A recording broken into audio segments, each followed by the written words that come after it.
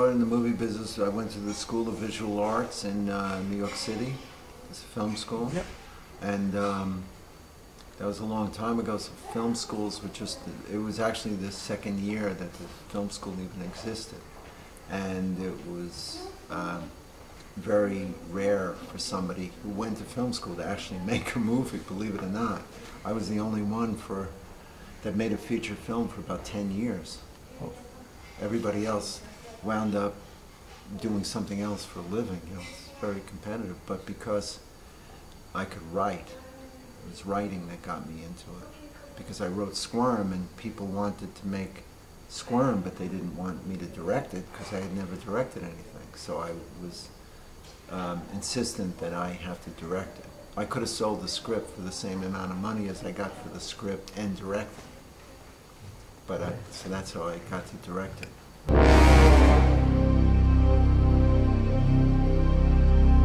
Fantasy movies are like the big budget things are kind of like video games. They look like video games. They're designed to look like video games.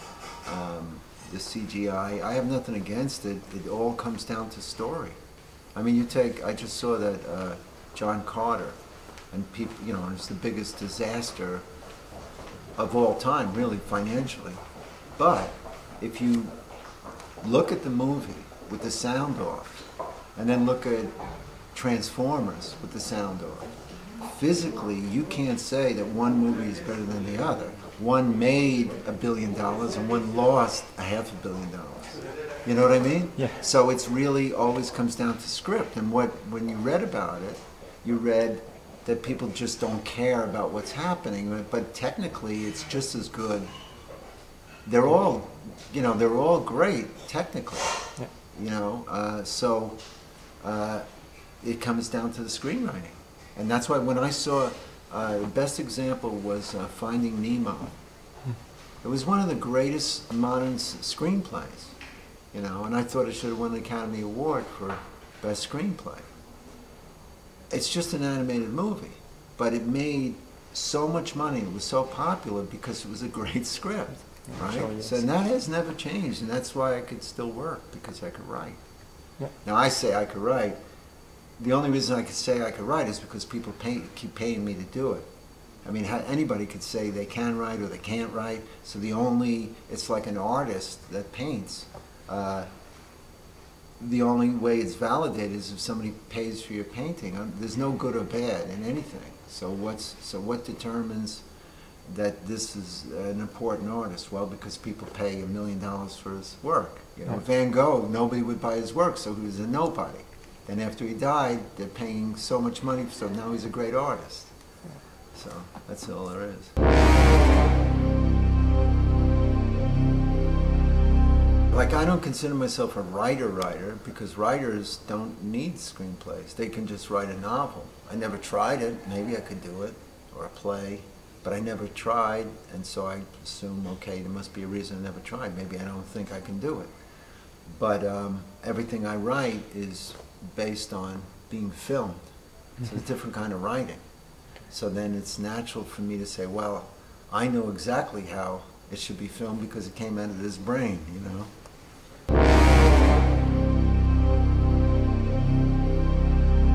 I have not directed anything that somebody else wrote. The closest I came was Just Before Dawn. Yeah. I didn't write the screenplay, but I totally rewrote it from the first page. So by the time I was filming it, and even while I was filming it, I was changing things to make it as if I wrote it. I wrote Never Ending Story 3, yeah. And I had nothing to do with the movie, and I know the script I wrote, and I know the work I got based on that script, and I know I could have made that a 100 times better movie if I directed it, but you know, what are you going to do? I don't go to the cinemas almost very rarely because I don't like the screens at home are so big now, you know, I have big, and I get the screeners for everything. Okay. So you're watching something in high def at home with a great surround speaker system versus going to a cinema, watching commercials. That's what they do, and bad music and some idiots, you know, and everybody on their cell phone. There's no reason to do it. I mean, it's for young people to go on dates, you know, basically.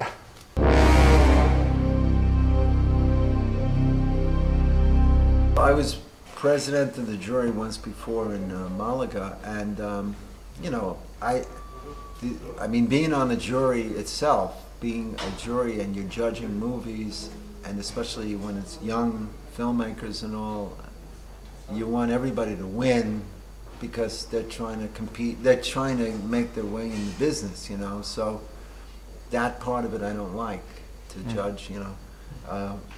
And then if you're the head of the jury, you have an added responsibility. If there were 4 people, you'd have a tie.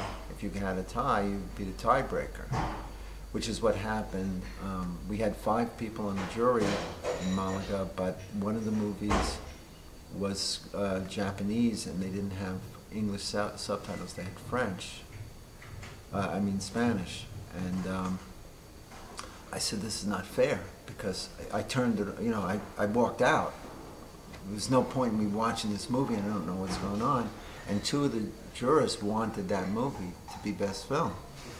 And I wanted this other movie and this other, in other words, I couldn't vote, even though I liked this other movie to win. I thought it was clearly the best film at the festival.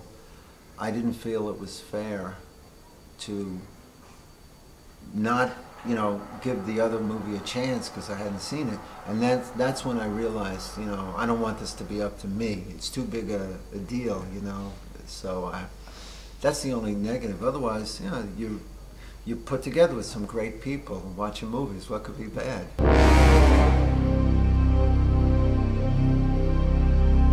Neuchâtel is I've never seen a place like this. It doesn't even feel like, you know, most of the European cities, they were all very similar with the cobblestones and the big church, and they, you know, this is, I don't know, it's great. It's just fantastic.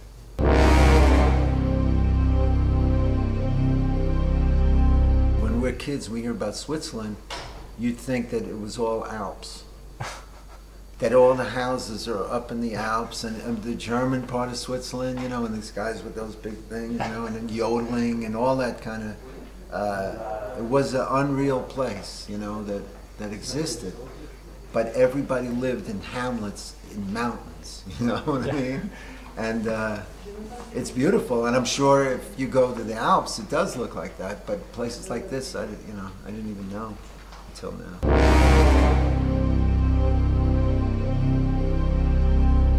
Disgusting, of course they're disgusting, but I had to go to great lengths to make them scary, because they're not scary because you don't think of, like a shark.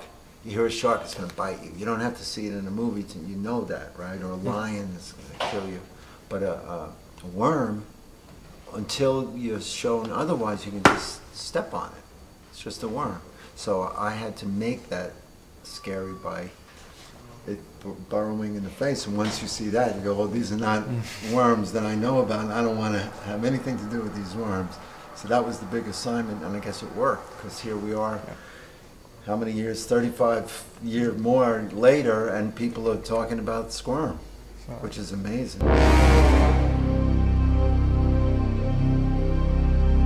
The idea came from a real thing where my brother hooked up a train transformer, you know, the electric trains, into the ground, wet the ground to get the worms out, and put the light on so you could see them at night. And then when you put the light on, the worms went back into the ground, so you had to work fast. And the guy Roger in the movie, he actually says what really, he's just describing in the movie what I did as a kid.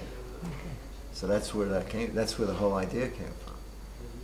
If you have electric trains, it's a certain amount of volts, but if you have a giant power thing, that's going to be a million times more, so this is what will happen. It's like my wife said when I told her the idea at that time.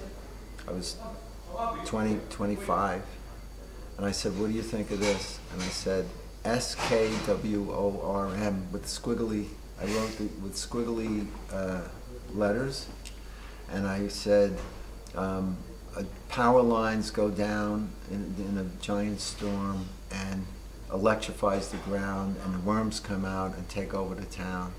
And she says, that's the stupidest idea I ever heard. 2 years later, we're buying a house in Westchester with the money for the house that Squirm built. So she was happy. Sure. And she says to me now, when I ever said, she says, it's still the stupidest idea ever. And I agree.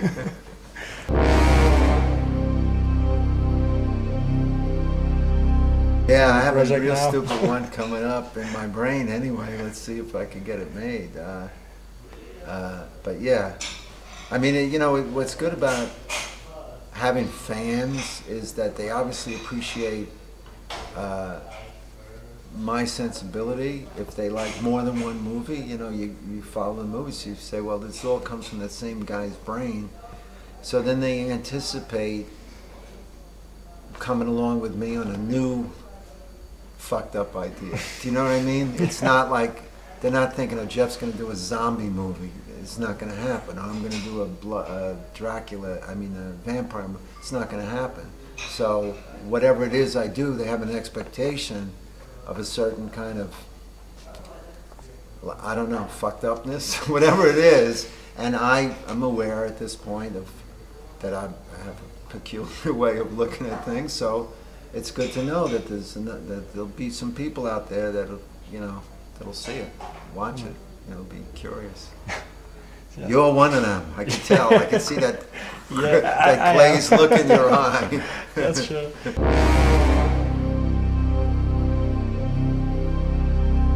Worms that don't bite are scarier than fucking zombies. It's the stupidest.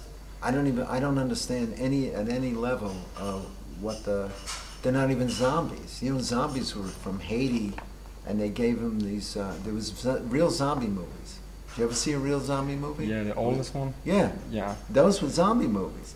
George Romero didn't call those living dead guys in Line of the Living Dead. He didn't call them zombies. Nobody in the movie said zombies. That was like slasher.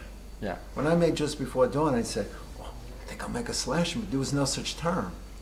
John Carpenter made Halloween. He said, I'm making a slasher movie. No, it all came later, right? When Led Zeppelin was doing those songs, they go, we're doing heavy metal. No, it's like they said what you guys did and defined, we're going to call heavy metal. But so you don't, the creative people don't, you're just doing your thing. And then somebody later on looks back in history and gives it a label, you know? And that happens in music. You know, somebody does Western music and they say, yeah, but there's a difference, it's country Western. But the original guys didn't say, hey, Jerome, let's get together and do some country Western. You know, they don't do that. It's like now, you get young people say, let's make a zombie movie. What the fuck is that? It's like, why, of all the things you could do, why would you do that? There's 8 million of them. Yeah. Make a movie and eliminate all the things that have been done 100 times and do something. It's harder to do, to be original, but if you can't be original, do something else for a living. That's my thing. I don't care if it's good, bad, make it fresh.